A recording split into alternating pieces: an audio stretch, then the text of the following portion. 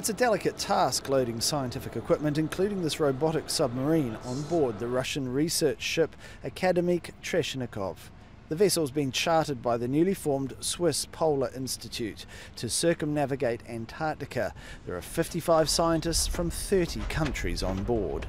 Because the Antarctic and the Southern Ocean actually influence the whole of the global weather system and all the currents in the oceans, it matters to everybody what happens in the Antarctic. It also matters if the Antarctic begins to melt as far as world sea level is concerned. It's the largest source of new water added to the oceans in the world. Since leaving Cape Town in late December, the ship's travelled thousands of kilometres and visited 4 sub-Antarctic islands.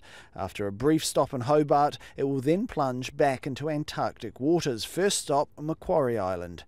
It will then sail to the edge of the continent before making stops at 4 islands en route to Chile. The third leg will bring it back to Cape Town. For French microbiologist and plankton expert MAIGNIEN, it's an opportunity he couldn't turn down. First time I discover Antarctica, it's a very long-lasting project, so now it realizes I'm really happy about it. And scientifically it's amazing.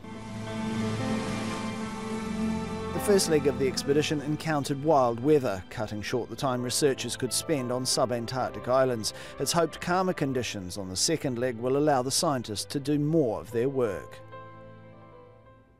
There's a serious amount of heavy-duty scientific equipment on board this ship, from ice-penetrating radar to laboratories which will analyse water and air samples. There are 2 helicopters, even a submarine, all part of an unprecedented effort to better understand climate change in and around Antarctica.